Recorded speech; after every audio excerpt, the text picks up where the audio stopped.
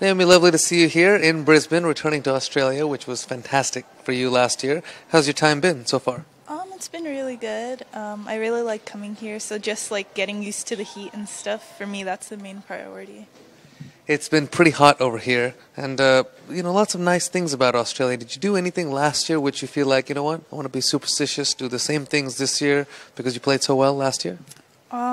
Honestly, I'm not that superstitious, but I do want to go back to this one restaurant I was eating at. But other than that, no, I'm pretty good. What kind of food? Wasn't like the Australian kangaroo burgers, stuff like that? No? It was like yakiniku, which is like Japanese grilling type of thing.